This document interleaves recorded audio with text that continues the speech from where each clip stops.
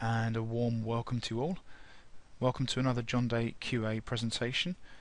This one's come from a request with regards to working with InfoPath controls, and it's an issue about trying to change an existing control to another type of control when InfoPath doesn't list it. So I'm going to look into explaining how that works. But what we need to do is first of all see if we understand how controls work in comparison to their bound fields. Show you how we normally typically change the control, and then show you how we can change, for example, a text box to a rich text box, which InfoPath doesn't normally show you as one of the options. I'm going to explain how this works. Typically, when you have a control on a form that's bound to a field, they look after different responsibilities within the template. So the text box, in this case on my screen, will allow me to look after the display, the presentation, the interaction with the user, whereas the field looks after the way the data is stored and submitted back to its data source. So whenever you're looking at the properties of a control, comparing it to the properties of its bound field, you'll find that there are a lot of tabs that don't seem to share any information except one, and that's the data tab. It shares the field name naturally so they can identify each other.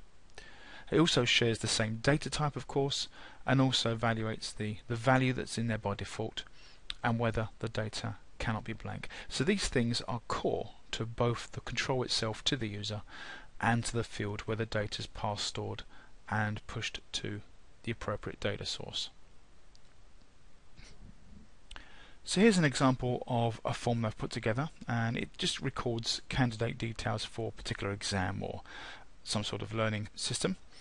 And to put some data in here, and you can see further down I've got this brief background which is allowing me to store just plain text information from that candidate.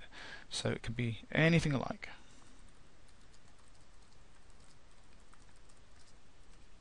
Keep that very brief. And I can save that locally. Don't forget, saving as a draft copy. It doesn't meet data validation checks. But if I click submit, it will check for validation and allow me to submit it once it's successful. So I click send, and it's now sent that to my email address. Now, what if I want to change that text box to a rich text box so that the candidates can emphasize text by putting it in italics or in bold, maybe add some color. If I go to the text box control, right mouse click and choose change control, I can just pick out the rich text box. It's not there. And if I click on the more button down the bottom, despite providing a much more complicated list, it's still not there. So the issue is the data type to store rich text is completely different to that of a text box. So what I need to do is try changing the type of data that it's going to store first. So I go to its field, in the field's data source on the right, display its properties, and I say I want to change it from a text to a rich text. As you can see, it uses an XHTML language. If I click on OK, you'll get a warning straight away on the control saying, well, I've now picked a data type in the field that this particular control doesn't work with.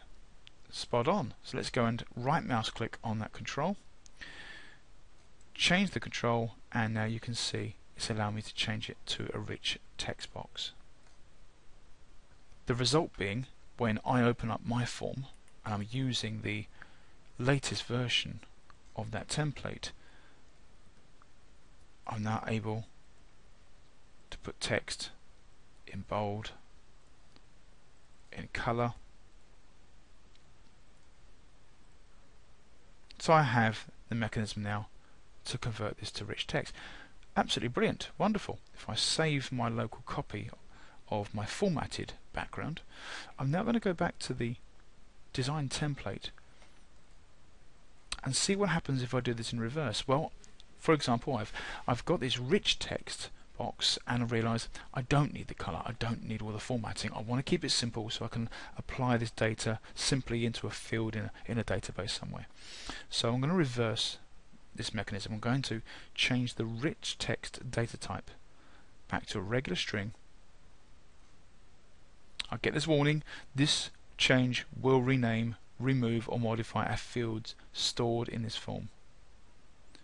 Existing forms that have been filled out will lose the data stored in this field. Do you want to make changes? So I'm being warned very clearly that I will lose information in the field.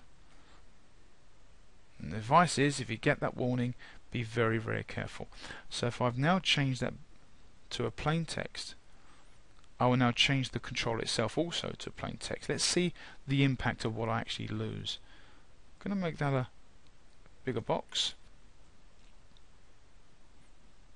I'm going to save that and see how my data looks when I open it up in the new version. Dum-de-dum-de-dum. Open up the form template, scroll down. Sounds like it's done quite a simple thing. Got to be careful. All I added was colour and bold. What if I'd added something that else rich text boxes can do? Well, it all depends on what you put in it. You can see here I've put some extra colour in the background, I've put in some bullet points, so I'm using the potential, or a good part of the potential of the XHTML that's been put in behind that. So if I change the template so that it's back to plain text, once again I'll have to do it from the field. Why didn't I do it from the control in the first place? Well, the control responds to whatever data types the field will allow it. So for example, it's an XHTML, it will not let me change it to anything else. And like so, if I change this in the field back to a text string, I get this warning.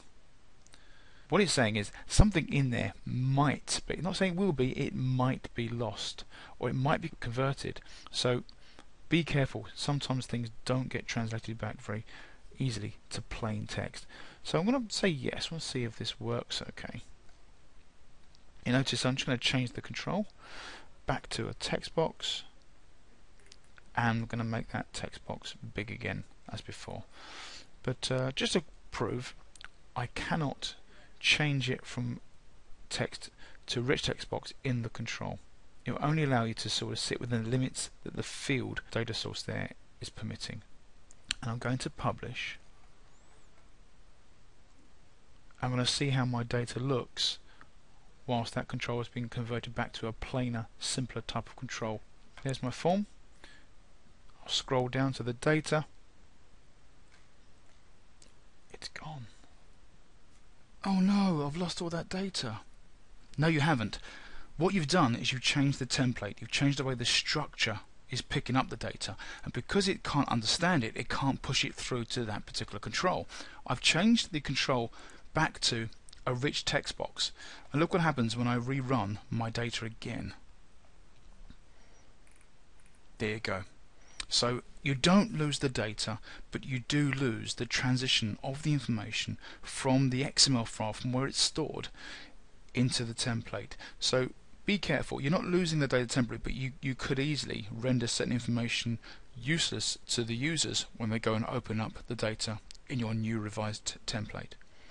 I hope that's cleared up some information about how to change your controls within your form template. Thank you very much.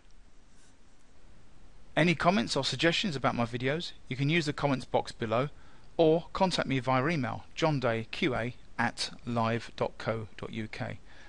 If you're interested in the IT training, please contact QA at www.qa.com or via email info@qa.com.